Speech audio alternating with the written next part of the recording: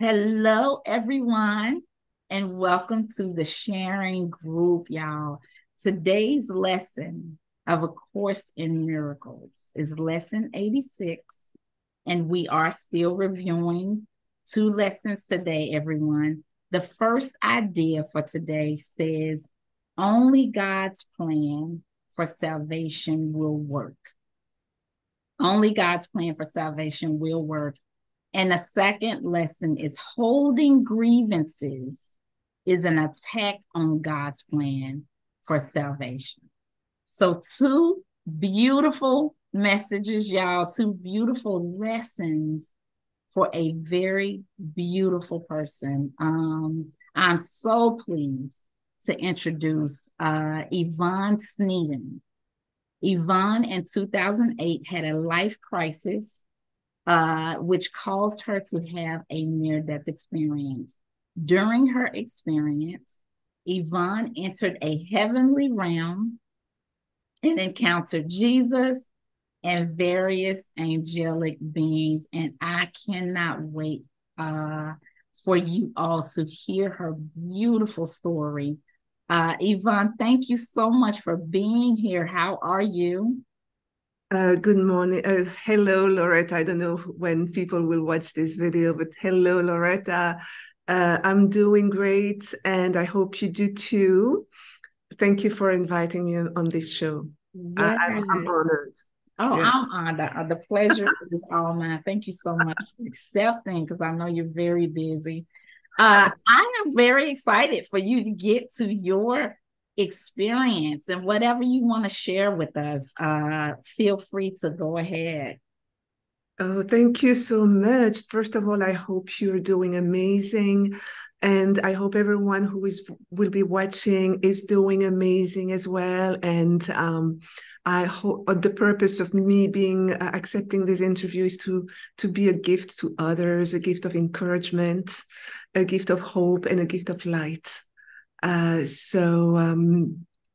you want me to start just to give my Yes, you can start with background? the NDE wherever you want to start. If you want to go before or Yeah, just to give a context of my first NDE. I'm from Europe. I'm French, but from Belgium, the country next to France.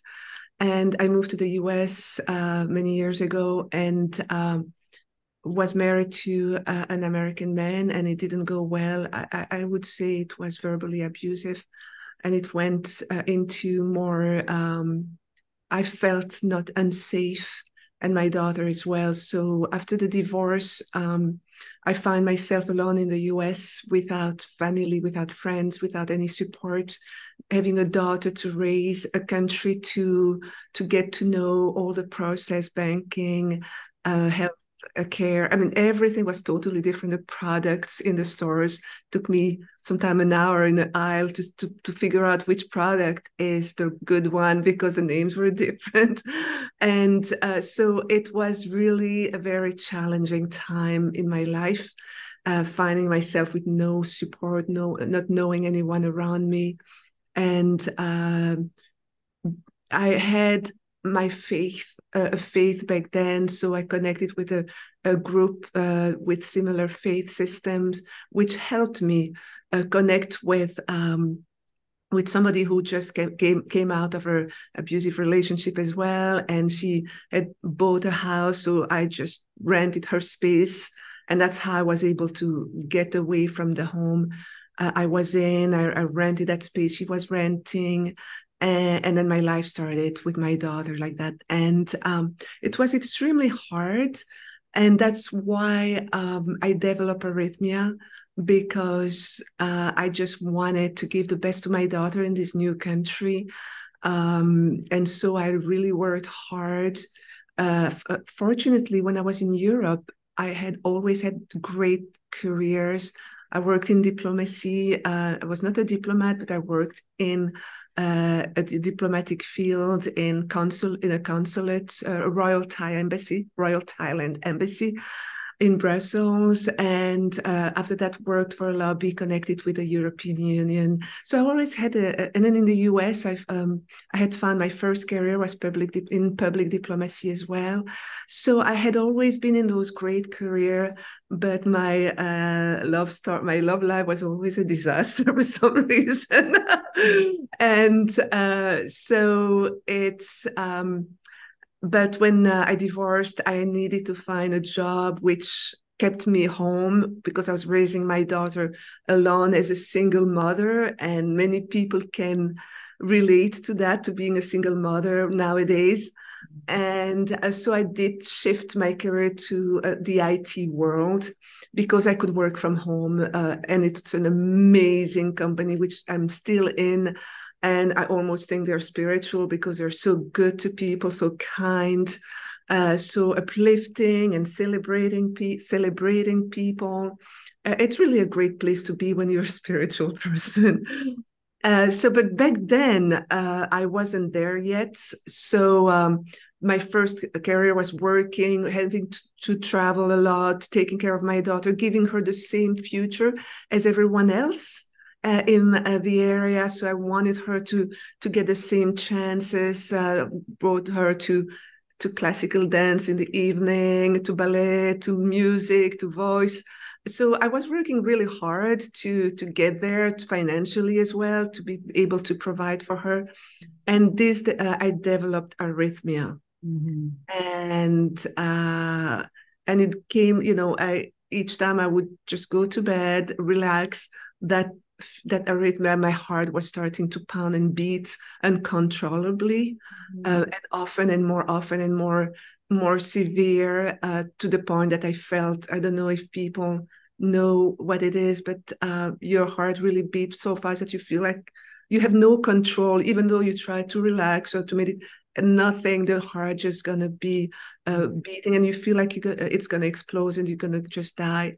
So I went to the cardiologist, and he confirmed that I was heading that direction. And he said to me, "What do you do for fun?"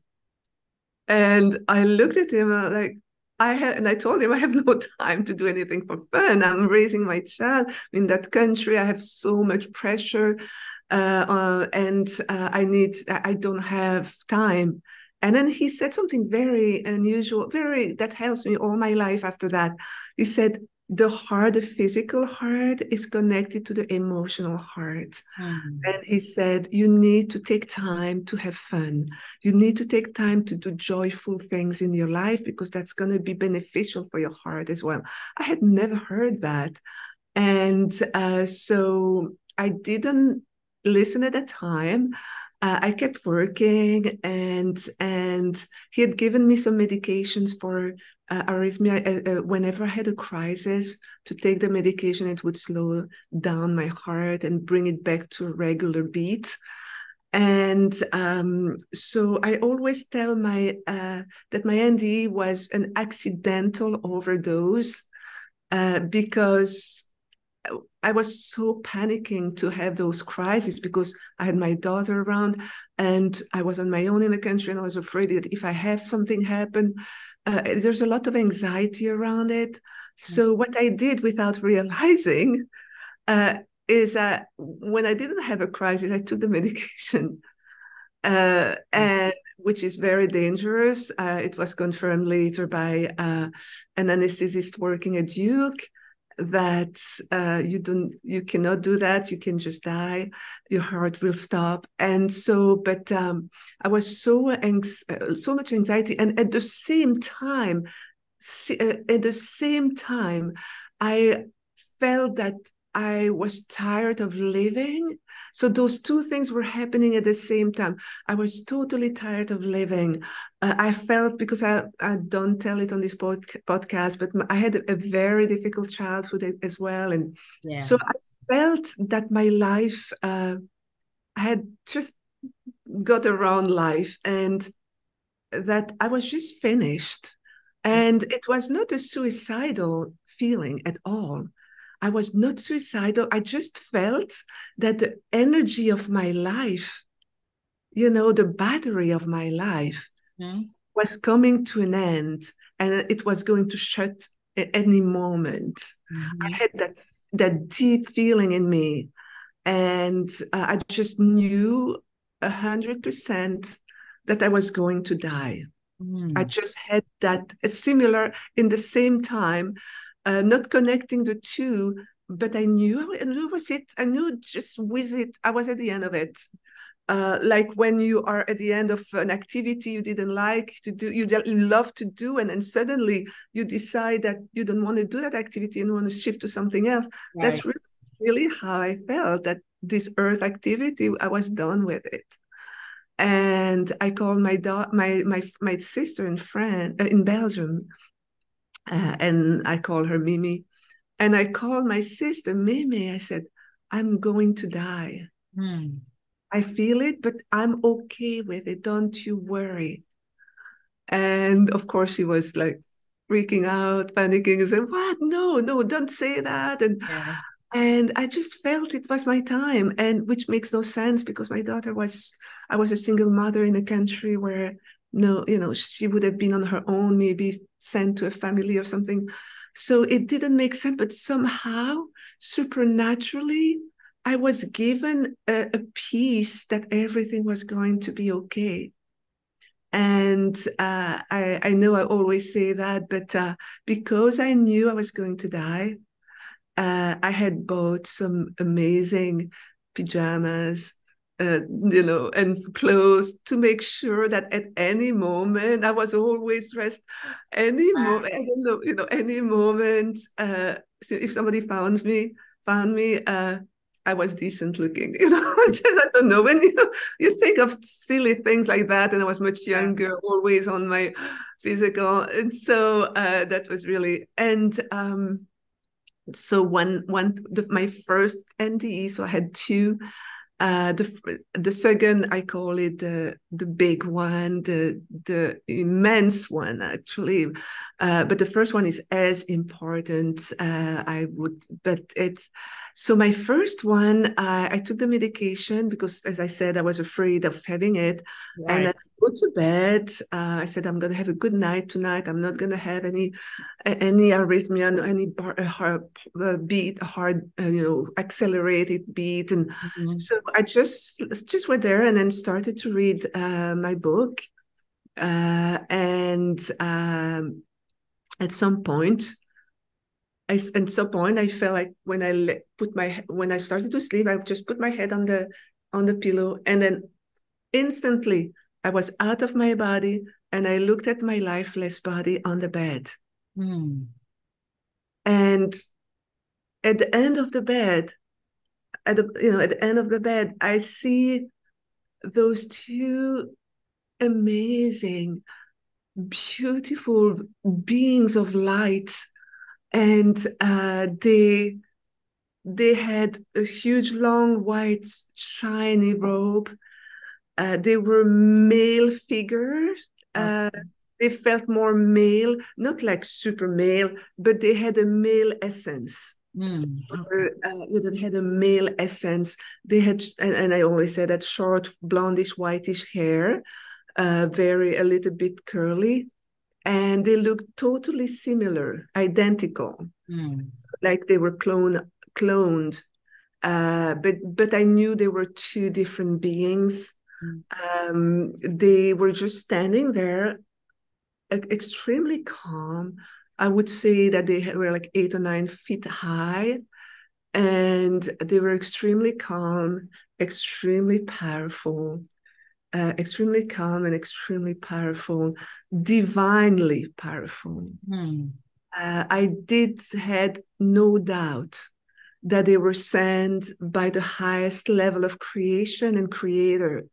That's where they belonged to. That's where they were from. They were from the highest level of reality where creator or God exists.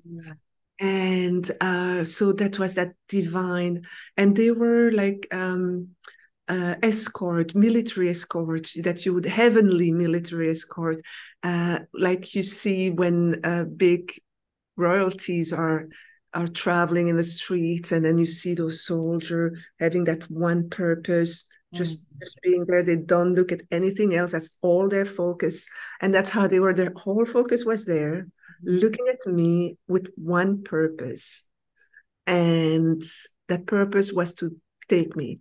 And they said to me telepathically, Yvonne, it's time to go. We are leaving. It's time to go. Like this journey on earth is over. It's time to go to the next journey of, of your existence. It's time to go. And then I looked at them completely at peace. Like, yeah, that's the right thing to do. Like that. I had no recollection of my daughter being in her room. I had absolutely no recollection about that at all. I just felt, yeah, this is over. I'm moving. It's like you're living in a country. I'm just gonna say Greece, and then suddenly there's that pilot coming and say, okay, Yvonne, we're moving to the US. You're coming to America. And then I say, okay, I'm leaving all behind, all that life, and I'm going with you. That's really the feeling. And so I said, yes, okay, oh yeah, okay. And it totally felt normal. And some people wonder how, but when you're in the spirit form, when you have in your real form, everything is so peaceful because they make you feel so peaceful. And everything seems normal. It's like a continuation of the moment here. I didn't feel, oh, suddenly you're a total different person, or I just felt that it was still me, but in a continuing, in a different, in a continued story. Right, right. And so I said, yes, okay. And the thing is that those two beings were actually behind them. Behind them was a spaceship. Mm. And it was like a spaceship of light. And if you have any question in the meantime, I will keep going and going. So Yeah, keep going. Yeah, interrupt me. I have no problem about that. keep going. And so behind them was a spaceship, like it was oval, a spaceship of light. It was just like that. Spaceship of light. It was white, pearly white, and it was open. And it was like a shell that, like a shell that's open. Yeah. So it was open like that, and I could see the whole oval space above like that. And they were just so divine and majestic and extra cosmic type of looking being. And they said to me, it's time to go. And I said, yes. And then I shifted and I went in between them. And then we just moved towards that spaceship together. I was in the middle. And just like it's totally normal, we went inside the spaceship. I sat in the middle. There were 3 seats. I sat in the middle, and each of them sat on each side. And then the capsule or the top closed on us. And when it closed, the one to my right, the being to my right, with his left hand touches a handle. And when he moved that handle, in 1 second, we crossed the entire universe.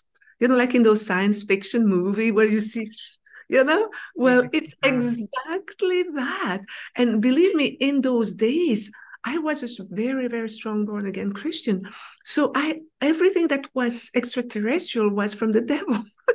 That's what we were told. So there is nothing in my mind that would ever, because people say, yeah, but maybe because you were thinking of, no, because there's nothing in my mind that actually would tell me about extraterrestrial. I was never in my mind to just have that experience, you see. And so just like in the science fiction movie, in 1 second, I felt, and it's really literally 1 second, I felt that we crossed the entire universe.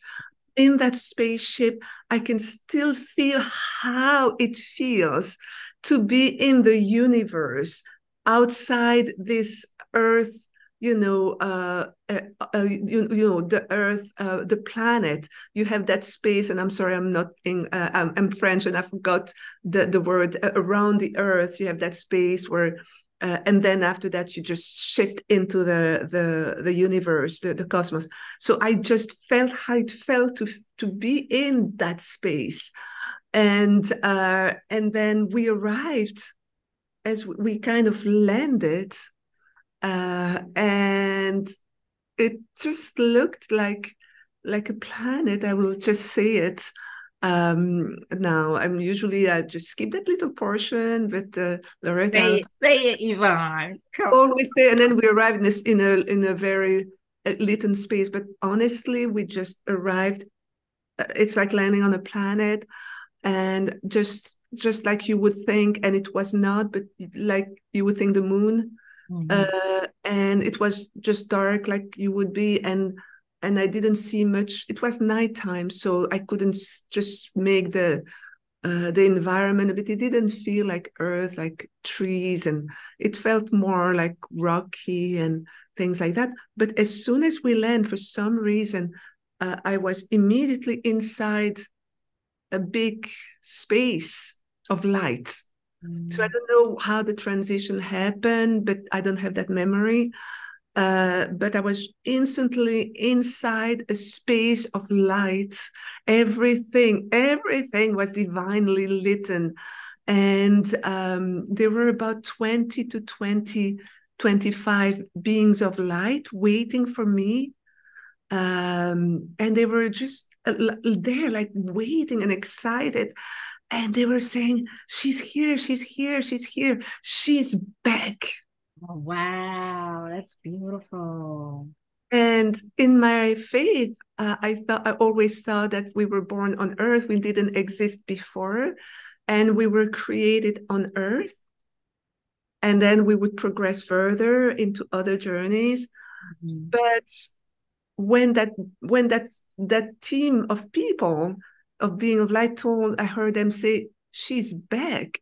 Later on, when I came back to earth, I said, okay, if I was back, it means that I existed before I was on earth, you see? And so they were all like super excited. I have to say that the two NDE that I had in that other space, it was all, the vibration was the highest vibration you can have. It's much higher vibration, much higher excitement, much higher happiness. Everything is enhanced. Wow. And so they were so happy to see me. They were, yeah, she's here, she's here. And like a big celebration, like when it's your birthday and everybody's waiting for you to arrive in the room, and then here you are, and everybody, this really, really, really like it, like that it felt. And I was feeling that I was waking up from a nightmare, not a dream, from a nightmare on earth. I felt like, wow, like when you have a nightmare and then you wake up and then you're so relieved it was a nightmare. Like, oh my God, I'm glad it was not real. Well, that's exactly how I felt. I felt like, oh my God, it wasn't real what I just experienced. Here it's real. I was waking up. It's almost like all my senses, everything was 100% alive. And I felt like Earth was so far away, many planets away, many galaxies away. It was a really, really far place. And I felt that there I was home. It was my real family. I do love tremendously my family on earth. I just felt that over there, these were my real family before earth. It was my clan. Yes. My clan, my tribe. And so I felt home. So they were celebrating me, happy, happy, happy. And everything was pure light. All the objects, the floor, the type of furniture that were there, everything was made of light. It was solid light. It's like you imagine solid light. You imagine a chair, but it's solid light, divine light. It was just not light. It was a divine light. Everything was it was radiating divine light, God's light. So everything and the beings were also, they were looking like you and I, but they were made, they didn't have a color. They were made of light. It was just light, pure light coming out. You know, like a bulb of light. You see that bulb of light? Well, they were all made of light. They all had the same color, the color of divine light. And but they were just beings like us with face, mouth, and they were just rejoicing. And we sat together. I still remember them surrounding me, asking to catch up what I was doing on Earth and life on Earth. And I was just filling them up. And it was just a reunion, like a heavenly reunion. And we were just happy together. It was my clan. I was like finally home. And where everybody was trying to serve me. What do you need? What do you need? Do you want this? Do you want that? They were all around me, like serving me. And, the beauty, and I say that all the time when I'm interviewed, everyone was doing that to each other. Mm. In that world, it's the opposite of Earth. On Earth, everyone is there about me, and again, me and my comfort and I deserve it, and I am, and I'm this, and I'm. So it's great to celebrate ourselves on Earth, but when it becomes unbalanced, then we kind of miss that beauty, the beauty of giving. In that world, everyone was a giver. Everyone was a giver. Everyone was giving to each other. The other person was the most important. Yeah. Was the other. Yeah. It was making the other happy, making the other felt celebrated, making the other one feeling unique, feeling amazing. And so that was just so incredible, Loretta. It was just, and then suddenly one of those being that to me felt more like a senior one, the senior one, or the more, ancient one, came to me and said,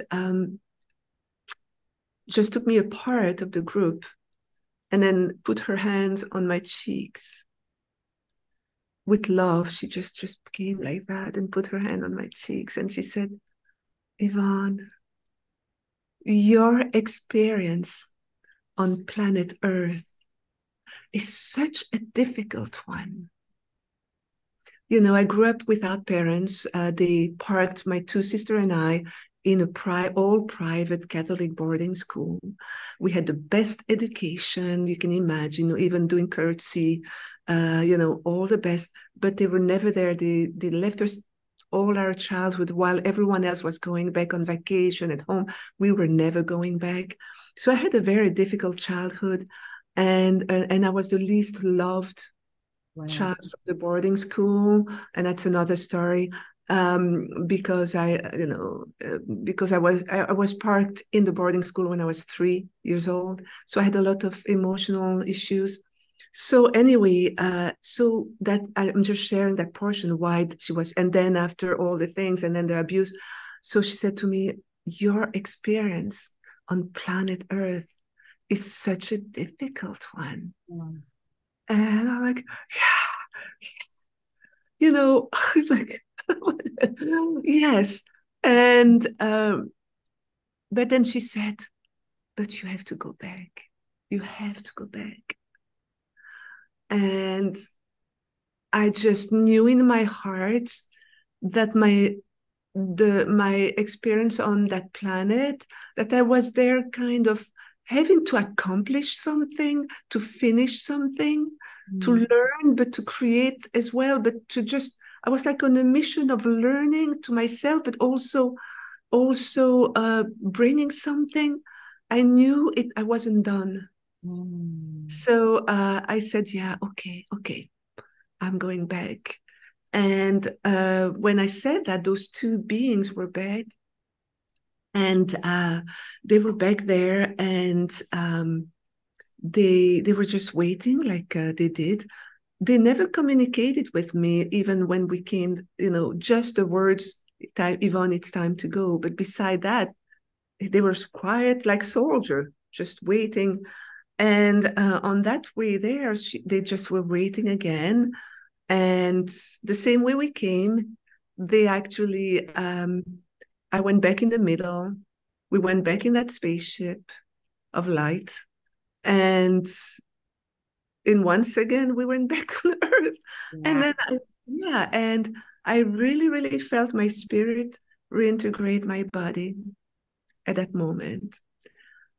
Uh, when after I said, "What in the world? What in the world did I just experienced?" Um, Yeah, I was wondering if were you able to process that, or did you think that was just a dream? no, no, no, it wasn't a dream. Absolutely not. Yeah.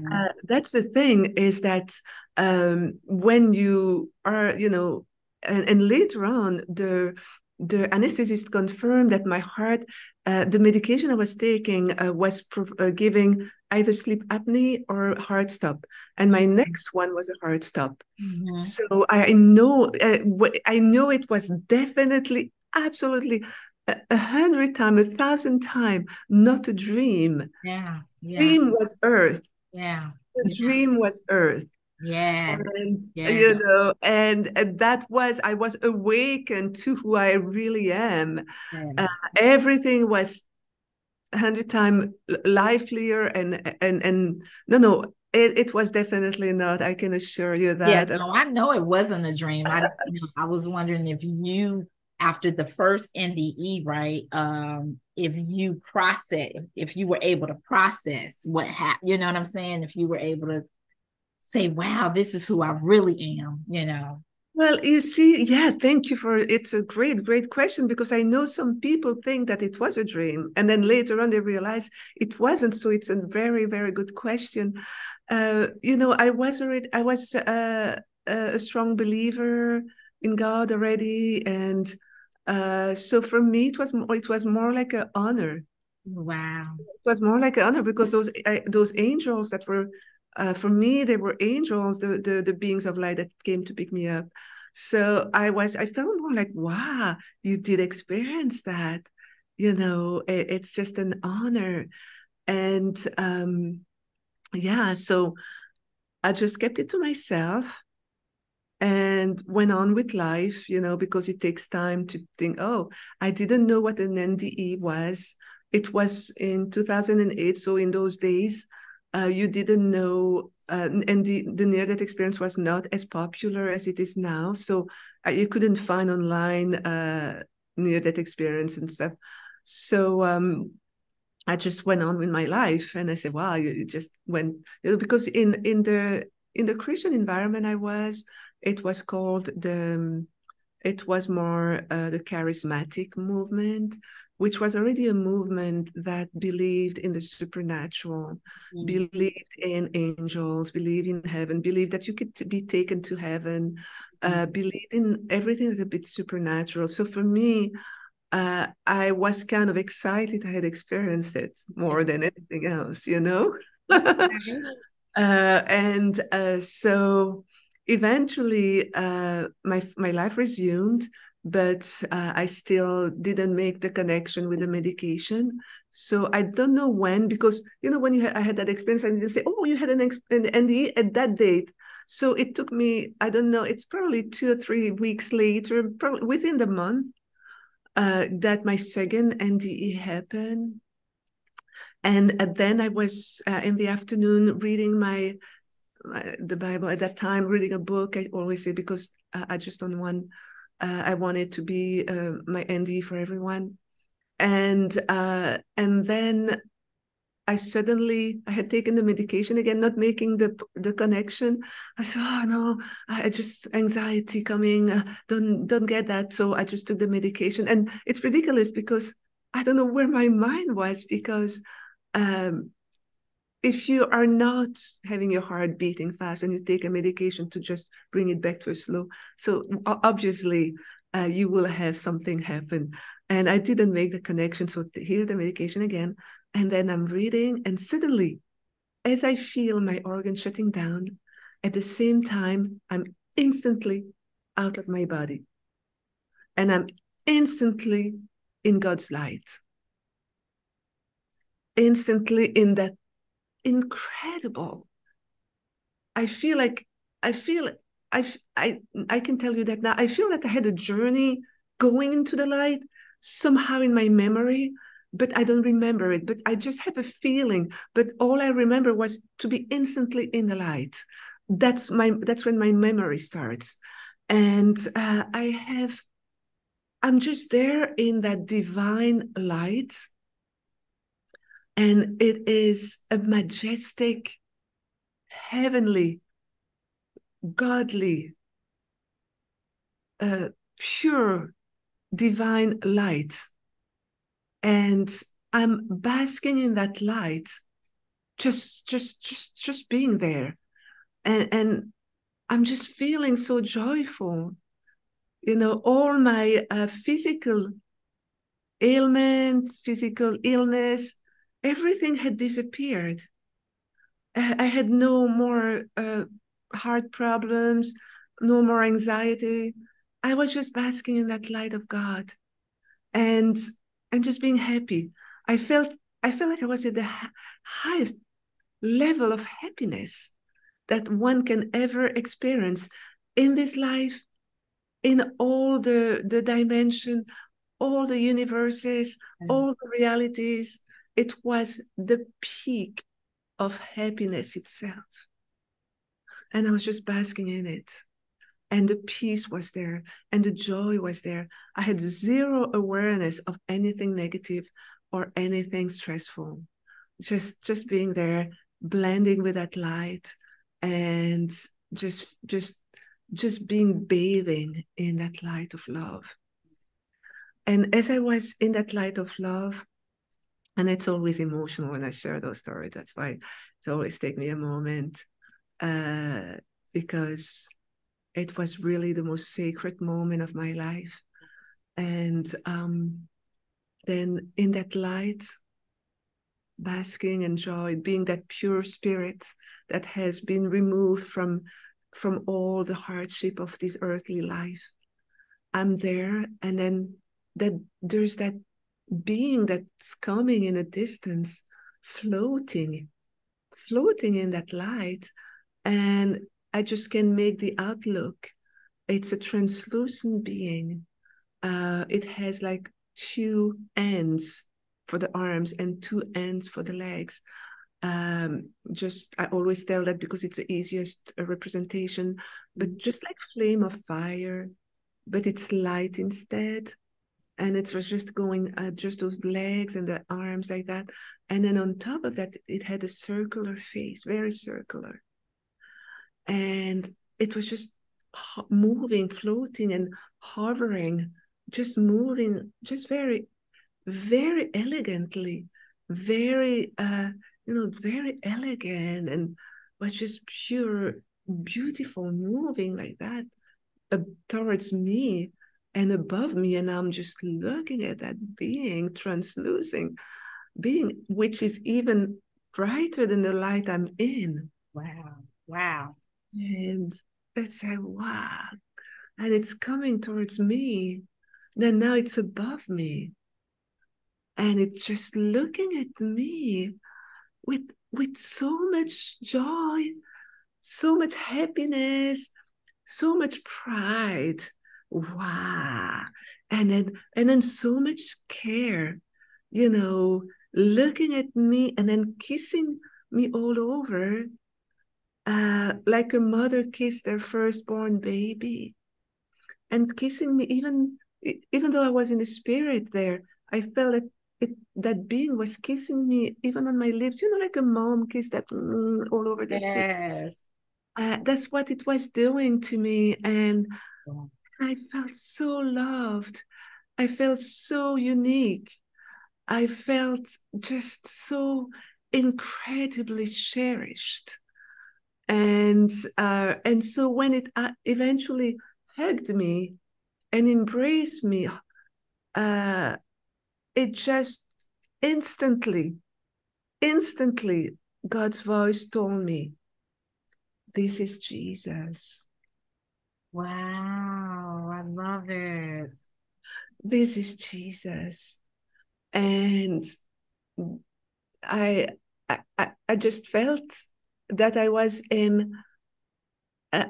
held by the highest level of tenderness, of goodness, of gentleness, of affection, of beauty, emotional beauty. I was held by my ideal parents' love that I never had on earth. And he was a Jesus was a he and a she in one unit.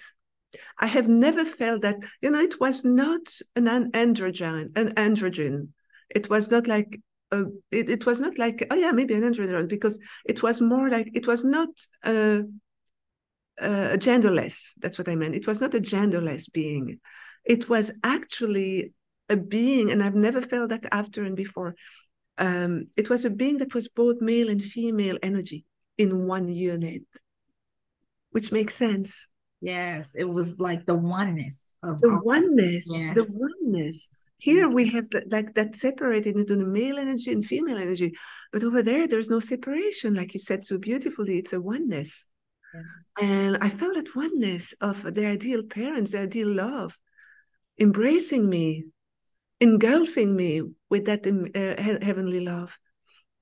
And I felt like I was in the parents, I always give that same example, but I think it's always precise. It's like when you are in your parents' laps and you're 4 years old, or 4 or 5 years old, and you feel like nothing can happen to you because your parents are holding you in their arms. And then you feel safe and embraced, like those kids that stay with their parents and look at you like that. I just felt that peace. And I felt, even though I was in Christ's arms, I felt that around me there were myriads of realities, of planets, of galaxy. I felt that immensity of existence. I could feel it. I could feel that it was all there, and then after he embraced me like that, he kind of, I just kind of, in heaven, or in the light, you feel everything. You have a knowing of everything. People don't have to tell you, this and that. As soon as you have a thought, you have the answer. It's a world it's even beyond telepathy. Telepathy is that you have a thought, you're giving me your thought, and I receive it. In heaven or in the light, it's a knowing. You know instantly what the person is thinking. You know instantly what they're telling you. There's no that projection into your being. You know immediately. You know instantly. So there's an instant knowing that Jesus wanted me that I was going to go back to Earth at some point. And I was like, oh no. Even though I was in his arms, no, I just feel it. I feel it. And then I said to Jesus, well, I was on Earth and I was divorced now, and I was trying to date again, and I was in the Christian structure. So in that structure, you always pray to see if it's God's will. That man is your God's will for you, that other man. And if it's not God's will, you don't want to take it. And then you always pray that God brings the right man into your life, the one that's his will and not yours. And and then you get all stressed about that and anxiety. Oh my gosh, but if it's not the right man, and then you like somebody, oh, but if it's not the right man, I have to ask God if it is the right man. And then you had all those anxiety about it. So I was still in a mindset, and I was dating some men on earth, a Christian man. And I said to God, I said to God, well, what what do I have to do with that man? I'm not going to give a name now. I used to give a name, but then I realized that maybe that person, some people have that name and they will feel like it's them. And I'm, oh no. And I said, what will I do? What do I have to do to that man who is on, if you send me back? Because the man, from my understanding, Yvonne, he was not nice, right? That's correct. Okay. Yeah. That's correct. We were having, again, I was in a situation with a man who wasn't very nice Right. and to me, and I was hesitant to stay with that person, uh, because when you know it's a good story, you feel it in your heart and you just go with it. And I guess, like you said so rightly, I probably didn't feel right. Didn't feel right. And so I asked, what do I have to do with that man? And then sorry, Jesus, Jesus lifted in the air, and he become, and from that translucent being that I'm telling you, he became a little bit more solid, and I started to him. He started to take a shape. He had like a robe now, but it was all light. There's nothing solid. It was all made of light. So he now had a robe, and he was standing there in the air. And he opened a screen. So imagine we are in that light, big, and then Jesus is brighter than the light, and that screen is bright too. And I can make the difference. And it's also a bright light. And so he opened a screen, that screen appeared, and and then there was a square, two squares and a yes and a no, like in the forms when you have to fill forms. And there was a yes and a no, and then he actually, that screen is there, and then there's written yes, no, and the square, and then he ticks on the no, he tick the no, he do like that V thing, he tick the no, and then he says to me, you have to say no. No, Mm-hmm. no to the relationship. It's a no. It's a no, no. It's a no. And then and then he came back from that here, that disappeared, and he came back. I said, well, gee, I said, why is such and such always so mean to me with his words? He's always so mean when he gets upset. So when he came back, he actually came in front of me, but kind of a distance like that. And then he took a neutral form. It was very neutral. Mm-hmm. He didn't judge anyone, didn't judge that man, but he was kind of neutral then. And he just said, it is because that man has decided to live his life on earth primarily through his mind. You have decided to live your life on earth through your heart. Uh, and he was not judging that man. He was just saying, these are two different approaches of life, and it's not going to match. It's not going to match because each time, he answered that because I was telling him, because he was just explaining that if we have an argument or conflict, that man would just use his word to destroy me, while I would restrain from that. I would say, oh, if I say that word, it's going to hurt his feelings. So we had two different approaches, and we might have need somebody who is more in tune with his heart emotion and freely, and more in tune with that level, which is more me. So after that, there were questions, and I can tell you that here, and I've told that to others. There was a few questions, and that one question that I ask, that I love to explain to everyone, is I asked Jesus, because you have to know that Earth to me didn't mean anything anymore. Mm-hmm. It was a planet in a very vague galaxy, way, way far away. So Mm-hmm. it did just mean anything to me. So now I was more asking questions in a detached mode, but out of curiosity. And I said to Jesus, why are people on earth racist? Mm-hmm. Because it didn't make sense to me from the perspective of the light, where we're all one and there's no separation or hates. I mean, that even that any emotion, even a doubt, is a negative emotion. It does not even exist over there. Everything was sure, certain, and love. And so I was just curious to know why, it's like somebody from another planet wondering why are those people on that planet doing that thing? It was exactly the same thing. I said, why are people racist on that planet, on Earth? And then Jesus said something that I would have never guessed. He said, it's because of their self-centeredness. You see, because when we grow up, I would have thought something like um, I would have thought something like Maybe it was how they grew up, or or they grew up, yeah. yeah, the geography where they grew up, the Mhm. culture, maybe a trauma with another race. And when I say racist, I was saying racist in all the directions. Mhm. Because it's not only one race, but because I've traveled to all the continents except Australia. And I've seen racism in all the directions for one specific tribe, for one specific color, for one specific group. It's just crazy. So I had seen from all the direction the racism in all the direction. And Jesus said, he said, it's because of their self-centeredness. I would have thought trauma or, like you said, how they were raised.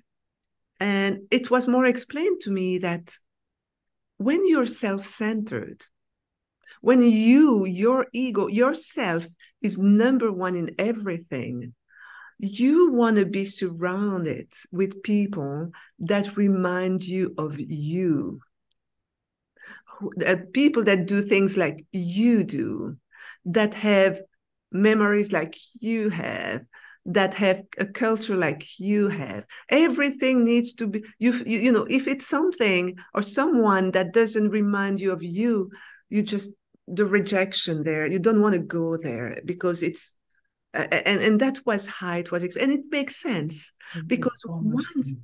it makes sense. Mhm. I'm a mixed person. I have two races. I have almost three races in me. So I have white. My dad was white. My mom was almost black. So I have that mixed in me. So I grew up with understanding different culture because of all the difference, black, white, Hispanic, my Portuguese in me. So I have all those race in me, you see. And so I've always been open to every difference because it's just amazing because I have all those differences in me. And uh, so I uh, the moment you look outside yourself Mm. and want to reach the other, regardless of how they look, where they come from, what their upbringing was. The moment you do that, you get out of yourself and you grow and enrich yourself in knowing more. And that's the beginning, the first step to accepting difference. And the more you accept difference, the more you even celebrate difference. You say, "Oh wow, I can learn something new. I can learn something new here. It's amazing." The more you can do that, the more you grow spiritually, and the more loving you become. The more you become a more loving being, and life becomes better for you and for others because you actually you step into the destiny of what you're here to learn. You're here to learn love, Yeah, love for others, yeah, love to just live in an environment where you learn to grow in love with your challenges, all your lessons. I will not call it failure. All that makes us grow in the dimension of love and stepping out of our comfort zone to reach the other. It's amazing. And people don't realize that, but it feels so amazing. I've seen some documentary where people were stepping out of their racial zone. And when they got together, they both received such a huge gift of love, oh, and so that was what I learned through that. After that, so a few questions, but then we he came. Jesus came back here and to my left, and we proceeded out of the light. And as we proceed out of the light, it's like you imagine a cloud. You're on the plane, and then you are inside the cloud on the plane, but behind that there's a sun, so it's kind of shiny at the same time. So imagine that, and then suddenly the plane gets through the cloud, and then now you see New York City or something, but that was about that, but in a more heavenly style and glorious style. And so we proceeded outside of the light. And as we proceed, I see in front of me the celestial city, the crystal city, which is probably my home city, because I was so excited. I was so happy. It was just the highest excitement. This is home, this is home. And I started to walk really fast. And Jesus was next to me and was like, yeah, I'm going home, I'm going home, I'm going home. It's like so happy. And it's like and then I felt like you had some people walking, like when you walk in the street and you feel like some people around you. And then so I was just feeling that some people were also walking fast. And I turned around and then I see like a dozen of children angels. These ones were angels. The beings that I saw before were not angels, but these ones were, because they had wings. I had never seen even the beings of light that came to pick me up were just normal beings without, but those one had wings, so that's why I know they were angels. And so there were a dozen of them, and they were walking with white robe and circular face again, silverish hair like that up to here. And they were just walking as fast as mad, like happy. I always say that in our spiritual groups, everybody has to be very quiet. We cannot make a noise. We have to look spiritual. We have to look that we are transcending the spiritual world. And then if somebody makes a noise, everybody's just looking. Whether any religion, it's the same. And but in heaven, I tell you, it's like a huge party. It's everything is so vibrant. Everyone is loud. It's happy.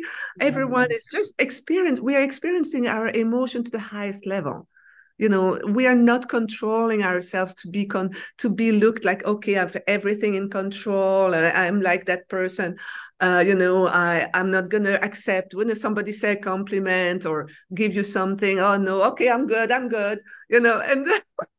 So, I remember one day giving something to somebody that was really dear to me, and the person said to me, you want to give me that? Okay. I'm like, okay. It's like a thank you would have been nice. Right. And so that was like, it's not existing over there. It's joyful. Everyone is like in that big celebration, and they were just walking towards that same city. And then one of them, as they walk past me, one of them look at me and just look at me like it's it's not a big deal. It's Yvonne it's not a big deal, and but then it looked at Jesus next to me, and when it did, his face shone like pure light. It became light, and then the other angels just felt that something was happening, so they turned around too, and they saw Jesus. Everyone was lit up like pure light, and they rushed into Jesus' arms, all of them, and he took them all in his arms.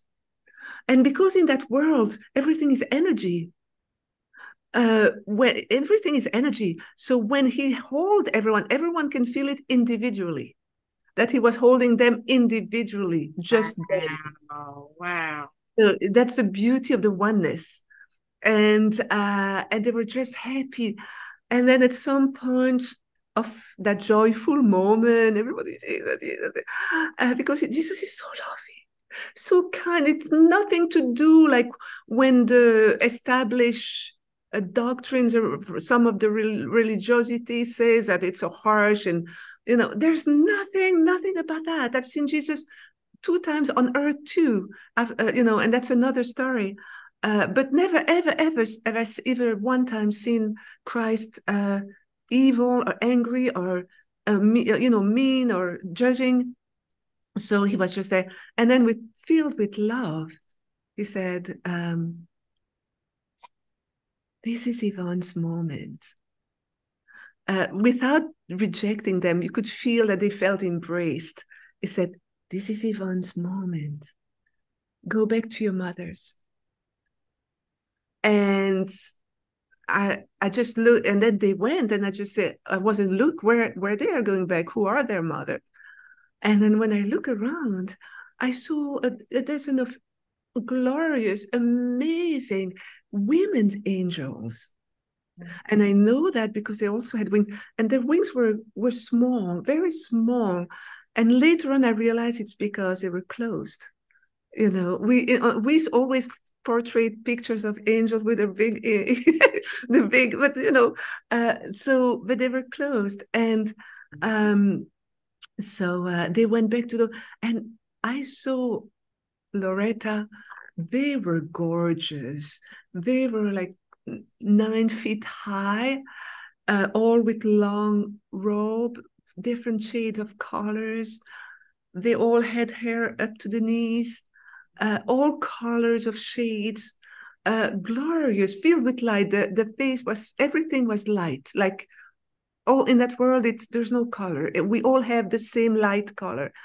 But they were just gorgeous, amazing, and filled with the same purity as Jesus was. There's a purity in the environment, a very clear, crisp purity all over the experience.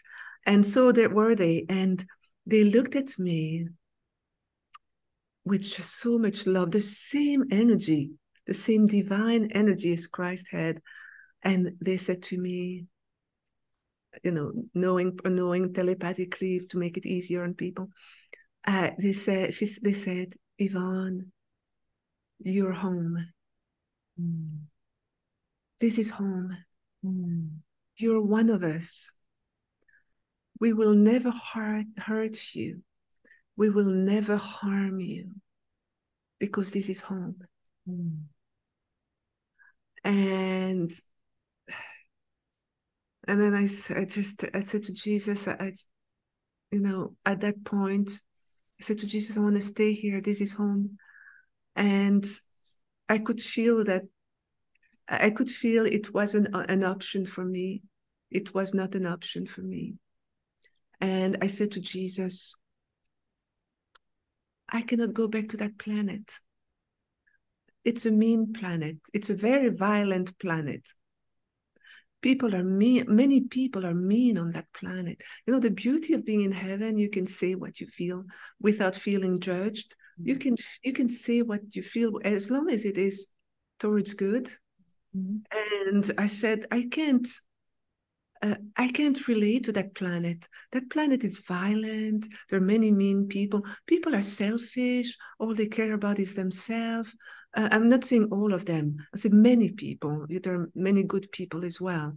But many people, we have to just be honest. When you look at the world around us in the news, the barbaric level of this world and of people's heart can be all the wars, all the things we see around us, and you know, all the, even the richness where everyone, you know, so many poor on this earth, and then so many crazy rich people. I mean, it's like so unbalanced. And I said, this is a world where a lot of selfishness, and I can't relate to that world. I don't want to go back. I can relate to here. This is home. This is me. And I want to stay here. And I could feel that Jesus, uh, it wasn't in the card for me to stay. And I said to him, uh, if you send me back, I will be beyond, I will be beyond exhaustion. I'm not going to be able to make it there. And I even tried to say that my body was broken beyond repair and that he couldn't send me back in that body beyond repair. You can't send me back to that body. It's beyond repair. I tried everything, but it was I feel, so, but when I said that I was beyond exhaustion and he couldn't send me back, so in that case, he actually lifted in the air. Jesus lifted in the air. We we were translated in another space. Suddenly, we were no longer in the light, but we were in a black velvety space filled with peace. There was no fear in that black velvety space. It was totally fear, the fear was totally gone. It was total peace, and it was still the amazing love feeling, the amazing purity feeling, but we were translated in that space, and Jesus starting to expand in that space. It's like a universe without stars, imagine. And he expanded and he become half a mile high, and all his being is actually becoming like it became like energy, large energy of light. His being became such like a huge hologram of light, a solid hologram of light. And he became, and his being were fields of energy of light. And he looked at me, and I can still see his eyes on me, even though it was just because in that world, it doesn't matter where you stand. You can feel everything as if the person was right here. I still remember his eyes on me and him looking at me. And I'm trying to portray it, so retake the essence of it. And then he looked at me and he said, Yvonne, I will give you my strength. I'll give you my power. I will give you my energy of life. Because it was what I needed to come back. Otherwise, I had zero energy. And when he said that, I felt, he'd said, lift your hand. And I lift my hand, and he put his, and even though he was in a distance, don't ask me how he did it, he actually put his hand, like his finger like that. And when he did that, instantly, it was like a waterfall of energy, of life, of light, of divine. It was like a sparkling, goldish, whitish, sparkling, dry liquid, sparkling like that were feeling my body. And I could feel like it was filling my spiritual body and my earthly body kind of simultaneously. And it was just feeling every single part of everything I am, every cell, every bone, every muscle, every nerve, every cell, like proton and neutron that are kind of moving like that together. That's how it was doing. Imagine millions of proton of energy of light that's actually falling, tiny ones falling in you, and then re-energizing every single part of your existence, of your body, to just revive you and your spiritual light. And it did that all into my body until it reached my ankle. And I don't know why it stopped at that. I will never know. I've asked many people, spiritual people, why that? Some people say, well, that's what was keeping you connected with Earth. Otherwise, like that go. Some people talk about a thread of light or of life or something. Some people say that. Otherwise, if you had felt it, maybe the glory would have just taken you inside that world. So yeah, I can take that. Yeah, that's possible. Yeah. Wow. And so when he filled me, he came back. And you had a question, you wanted to say something, or No, I'm with you, and I just want to give you the space. I love this. Keep going. I do not want to interrupt you. Keep going. So he filled you with this energy. yeah, of life. And then when that was complete, he came back, shrinked back into a normal size. That's why you see it was all of the time Jesus, but you see how many times he changed it, because Christ is light. It's divine light. It's God's light, transforming into different being, the same Jesus, but in different forms. That's the freedom of that world. And then he came back, and then he actually came next to me. Then he came behind me, and then hugged me like that. Now he was really again very solid, but still being of light, but more solid. And then he hugged me. And then he came back in front of me and he said, Yvonne, I love everyone.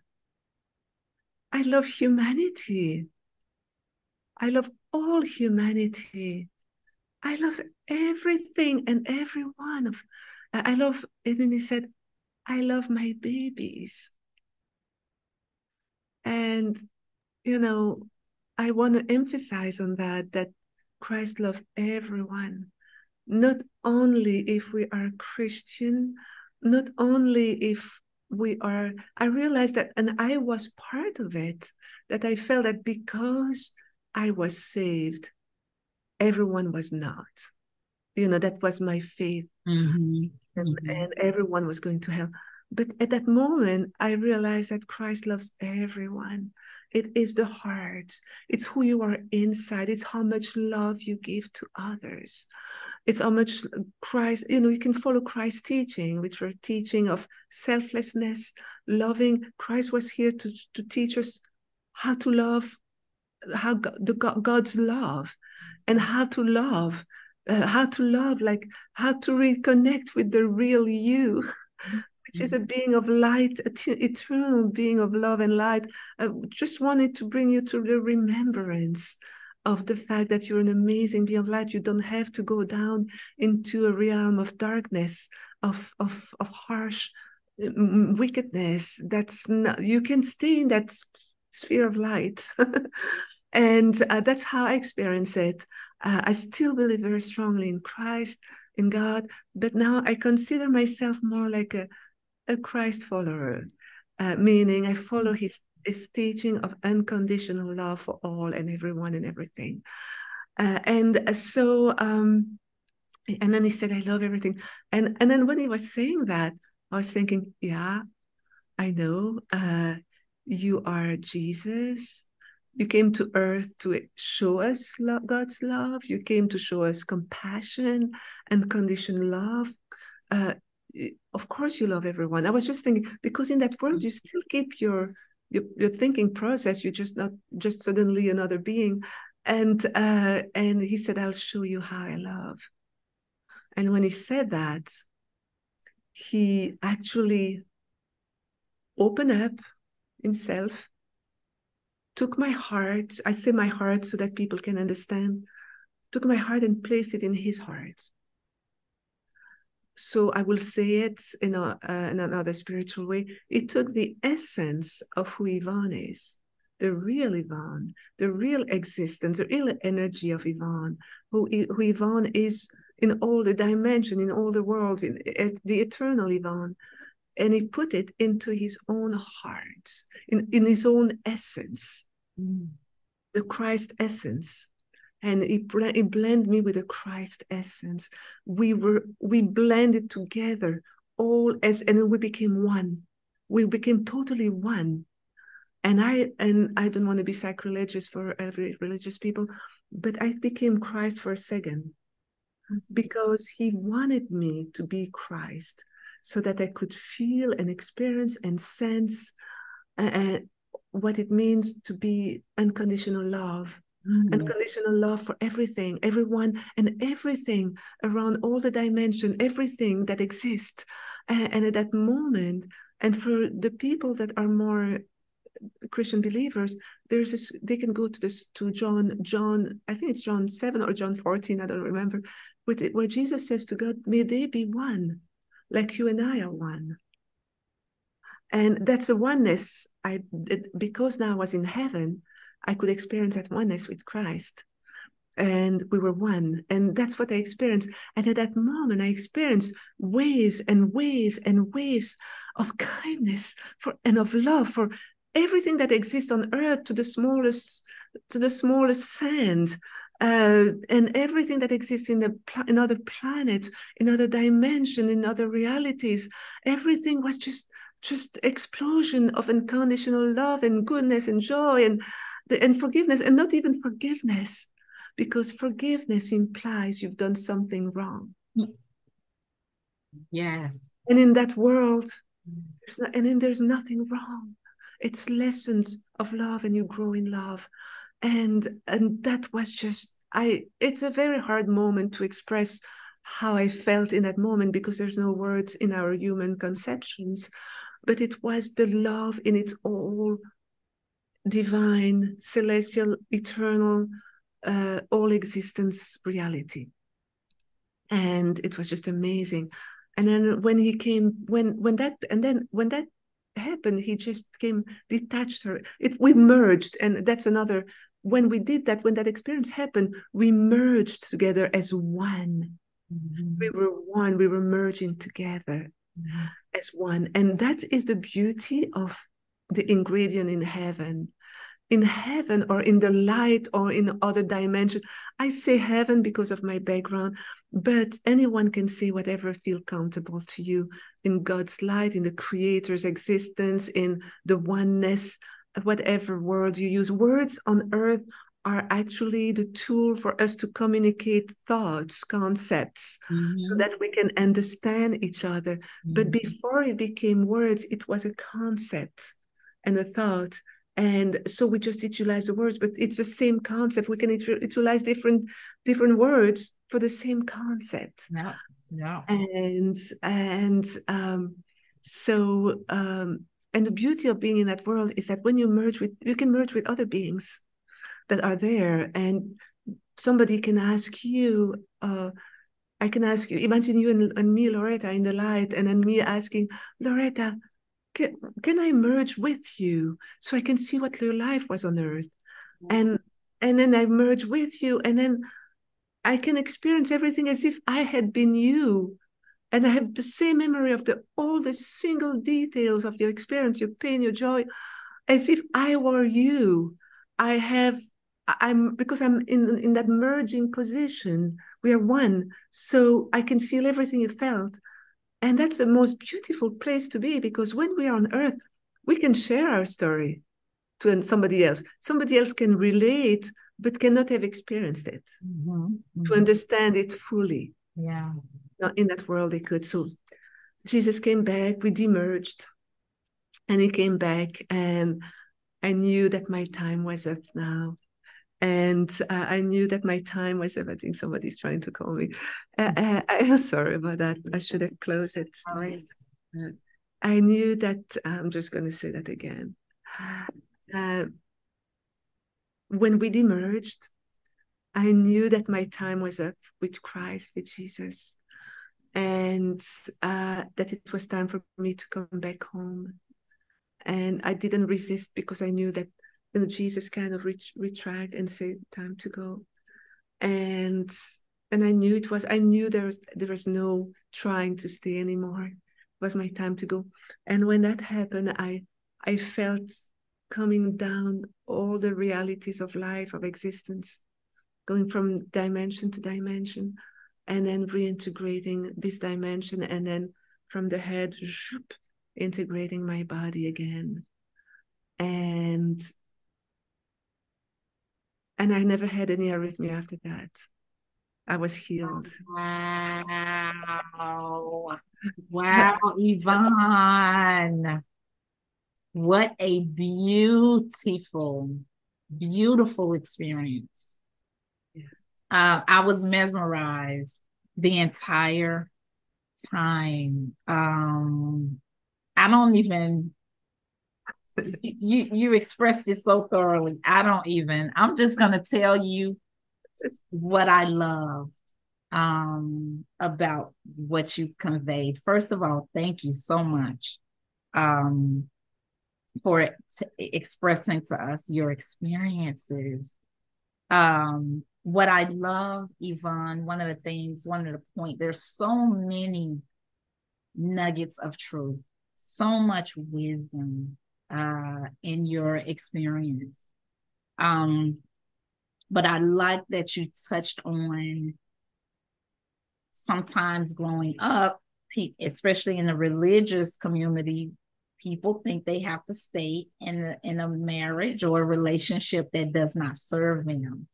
And I love that you made the point that No, we don't have to. I love that Jesus gave you the permission, not that you needed it, right? But from within yourself, for you to be satisfied, that Jesus gave you the permission to say, no, exit this. This does not serve you. I love that. And I just feel as people are going to be listening to this video that they're going to incorporate that to give themselves permission. You know what? I don't have to wait on some sign from God. If I'm not enjoying this, I don't have to stay in it. No, can I just say something? Because Yes. something that, yeah, the message is just follow your heart. If your heart is saying you're not safe in some situation, it means you are not safe, and you are allowed to go towards freedom, because God only wants your happiness and wants you to live an experience on earth of joy and of self-development. It's a victory when you can get out of it and rediscover who you are. It's a false teaching to say that you have to stay in sufferance and then and keep the abuse. Please free yourself like I did if that's happening. Just Yes. Yes. You are so beautiful. You are so inside and out. You are so beautiful. So, Yvonne, I'm gonna have you on again. I gotta have you on again. So I'm gonna just put that out there. We'll figure out scheduling wise, but I would love to have you on and tell us about I know you met Jesus in person. That's juicy to me. I gotta hear it. I gotta hear it. But I wanted to ask you, I wanted to have you talk about your book you're going to have coming out soon. I wanted to give you an opportunity to talk about that and just talk about if you would like to be contacted, what's the best way to contact you. Yeah, thank you so much for doing that, Loretta. I am in the final stage of it. It should be coming in spring. So just stay tuned. I will just mention, I'll try to reach out to you when it's there. So if you want to get me back on board with you, I'll be happy. It's a book that touch a lot of either situation of my life, but also most of my spiritual experiences, these ones, but other ones as well, and also an encouragement for many people. Yeah. I would love that. That would be a perfect time. So when that is published, I definitely would love to have you on. There's so much more conversation we can have. Your experiences are so rich in experience. And you didn't even get into your time with the embassy, the depth and the breadth of your childhood. And we don't have to go through all that, but you come with so much fullness. And I'm just so glad to have had you on. Do you have any if people would like to contact you, what would be the best way for them to contact you if you're open to it? Would you like to share that? Yeah, I have just my personal website called Live Heaven dash now. So live heaven in one word dash now.com. So you can go there. It's you will find a summary of my NDE, some encouraging words, also a page which introduced the documentary that I did, which is on Amazon, called Back from the Light, which I co-produced with Robert Neil Marshall. We co-produced together this. It's called Back from the Light, and it actually addressed all the after effects of having a near-death experience. What happened when you're on Earth after such an experience? So we went to interviewed in the US and in Europe different near-death experiencers and how they live their life today, what are the after effects, and how is their experience now. And we also interviewed families and children and friends to see what's the transformation they observed. It's a very loving documentary. We did it with our own little means. So if you go and if you watch the documentary, I would be just so thankful if you could like it or put a positive comment, so we can. I'm not making any money out of that documentary because I invested a lot of financial myself, and it's just to help people that had a near-death experience, and also people that are looking to understand what a near-death experience is. So I appreciate that. So they can find that. That is, first of all, congratulations on that. That's wonderful. So they can find that when they go to your website, Yvonne? You can find it there when they go to my website, or also if they go on Amazon, they can just put Back from the Light, and then they can watch that. I know that some people outside some countries might not be able to watch it. I think it's in the US, in the UK, in some of Canada, but I know that we are also on Vimeo, and I think Vimeo is more international. So if you want to really watch it and you're in another country, try Vimeo as well. Thank you. That is so beautiful. Yes, I cannot wait to watch that. And everybody, keep your eyes and ears open for Yvonne's autobiography. I'm so excited to read that once it's published. Would you like to share some lasting words of wisdom before we close out, Yvonne? Thank you for giving me this opportunity.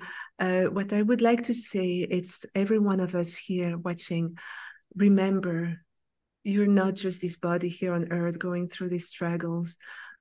You were existing before already into an incredible being of light. Remember that each day that passes here, life has its struggle, but you are more than victorious because you are a celestial being. You can overcome any challenge. Your time is coming, your time of happiness and joy, as you dive deeper in what the afterlife brings. It will bring you hope as well, that you are celebrated if you are not where you are. Remember, joy is in you, success is in you, kindness, love, everything is in you. Love yourself and love others. Be a giver and receive as well. Thank you. So beautiful. Oh, so beautiful. So beautiful. Thank you so much for that. Thank you so much for that. So, Yvonne, again, I'm going to have you back on again. I'm going to read you your closing remarks. You've been so generous with your time with us. Yvonne, I just had the pleasure of having Robert Schwartz join me on the show. And one of the things he spoke about is the level of courage it takes for us to incarnate on planet Earth. He said that when we transition on the other side and travel throughout the galaxies, other beings are thoroughly impressed with the fact that we have lived lives on this planet. Because as we all know, the schoolhouse of Earth can be so tough. And you have indeed also experienced the challenges and hard knocks that this dimension offers. And therefore, Yvonne, are courageous as you have gracefully persevered out of the fire, standing strong, wearing a crown of wisdom and love. And one of your many gifts that you offer, Yvonne, upon returning to this side of the veil is your powerfully healing description of home. When you talk about your journey of the other side, your words spark in the collective the faint memory of where we all come from. As you beautifully describe home, it is like a salve of healing for us all to hear. We absorb your story like an ointment of love, gently treating our wounds, activating our soul level memories of that which we are. And it is not only the words you speak, Yvonne, but also the very vibration of which you speak them that holds this incredible healing power. This wonderful energy of love can be found within the tone of your voice and the purity of your heart as it seeps inside of the very cells of our bodies and is absorbed into our consciousness. And this, Yvonne, is a beautiful addition to the many gifts that you carry while you are here on this earth plane. Add this to your resume of abilities. Your story, your experience, your vibration holds keys to remind us of our home. And this is of incredible significance, as this is why we are here.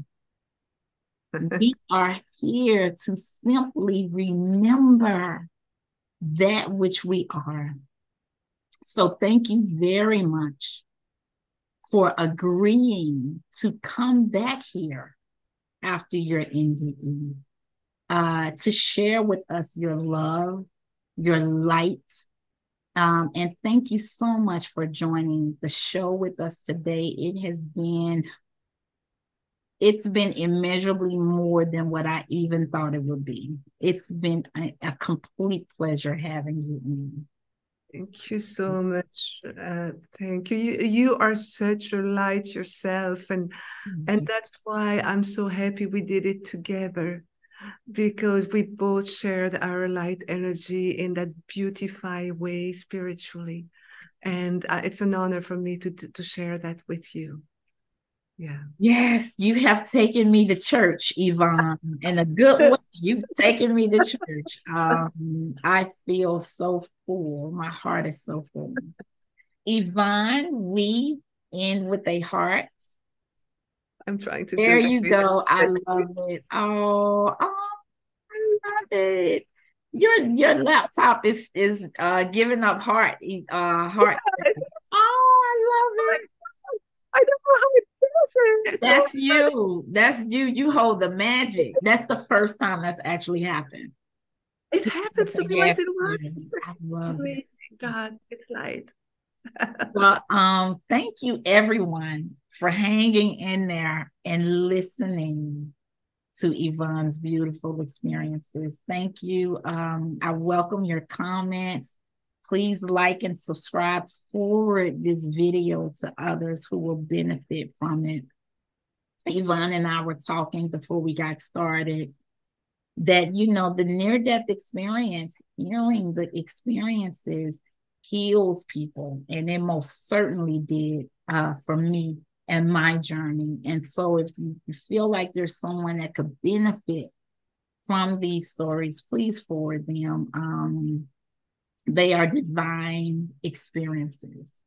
They are divine experience. So we love you all, right, Yvonne? We love you all. Yes, yes. Everyone, we love you. We can express that freely. Yes. And like Loretta was saying, you're so courageous to be on earth. You're a hero, a spiritual hero. Yes. Remember that every day of your life.